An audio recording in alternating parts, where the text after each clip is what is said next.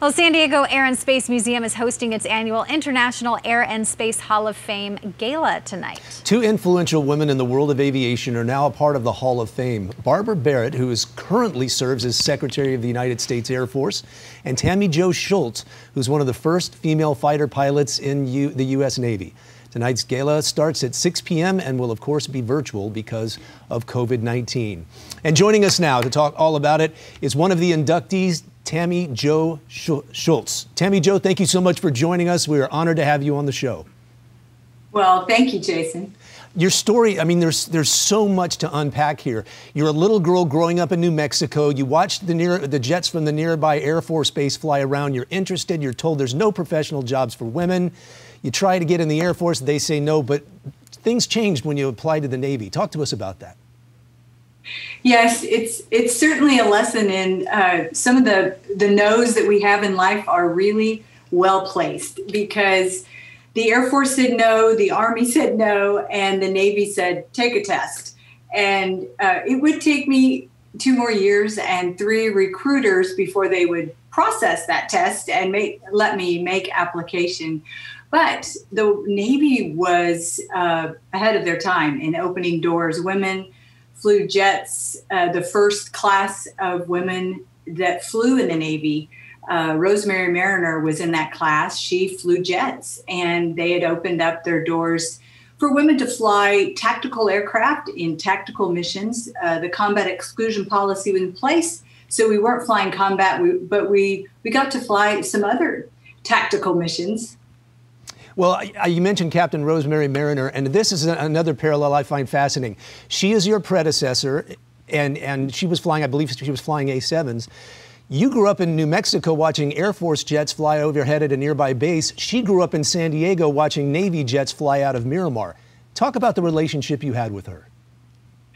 Well, I met her when she was the executive officer of VAQ-34, where I checked in as a pilot. And then she was my commanding officer, but truly she became a mentor and friend of 30 years after leaving the command and helping myself and some other ladies, Pam Carroll, Brenda Shifley, Sue Hart, navigate the world of aviation when normally we would be kind of the green apple in a barrel of red when we tuned into a squadron or a community. Even commercial aviation didn't have that many women. And so sometimes flying was not the most challenging thing we faced at that time.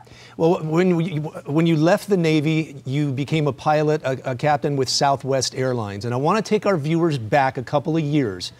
You had a very, very challenging situation to deal with. You are the pilot in command of a 737 taking off from New York, headed for Dallas, but something happened shortly after takeoff. Tell us about that. We're looking at pictures of the damage after the plane got on the ground.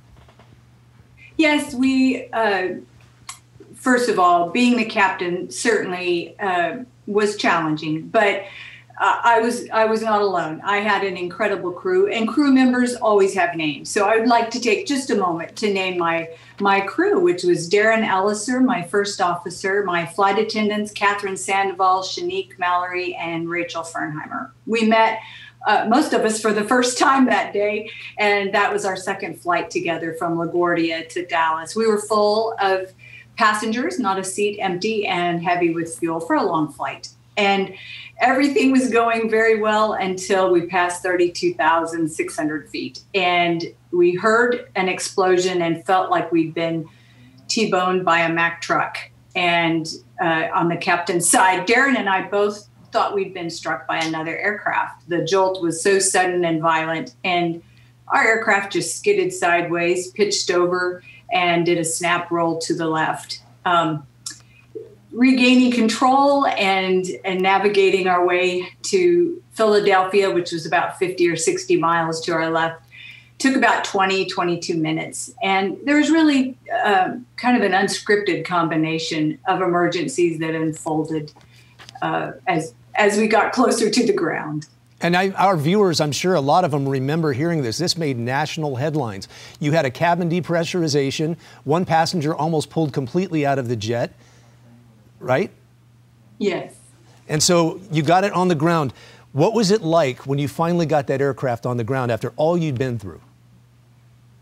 Well, just to back it up a little bit, I'd have to say there was such a group of courageous people in the cabin.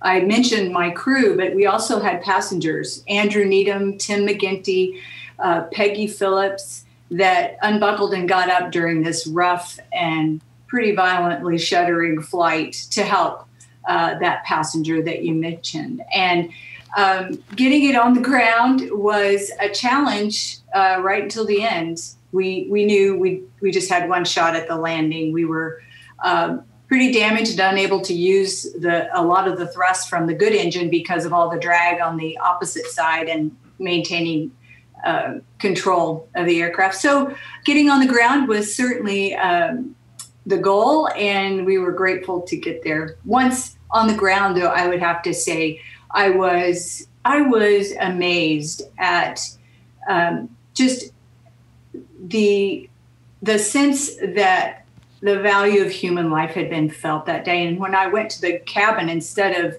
angry, aggravated, frustrated passengers, I saw people that were calmly caring for each other.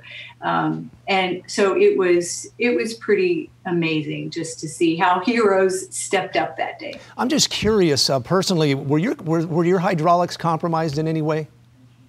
Well, the explosion severed the hydraulic lines on that side and the fuel lines on the captain's side. And we just had a kind of a continuous tearing of materials where different, like the cowling of the engine had been torn back, kind of peeled back like a banana peeling and remaining attached underneath the wing at about 500 miles an hour when it happened, certainly was the cause of such shuddering. And then that tearing, you know, it kind of continued. Every airspeed had a different aileron and rudder input. And so it was that saying of aviate, navigate, communicate. Sometimes we got caught in aviate. But, That's very understandable. Well, your story is so fascinating. I want to make sure our viewers know about the book that you wrote. I can't wait to read this book. It's called Nerves of Steel. I think there it is right there. Talk to us about the book, what you talk about. Obviously, you talk about the flight that we have been discussing, but what else is a takeaway from this book? The takeaway would be that, Amelia Earhart has a great quote that says, adventure is worthwhile. And I would add on to that and say, we're made for it. But adventure will always have adversity in it. And I think, though, instead of trying to avoid adversity, I think we need to meet it head on and just realize that adversity is what grooms us. It may chisel us or forge us at times, but that's what makes us ready to meet challenges ahead of us. And adventure is what inspires us to take those challenges on. Tammie Jo Shults, we are so honored to have you on Good Morning San Diego, proud of your accomplishments, and we congratulate you on your induction into the International Air and Space Hall of Fame class of 2020. Well deserved. Wow. Thank you. Thank you, Jason. Thanks for your time.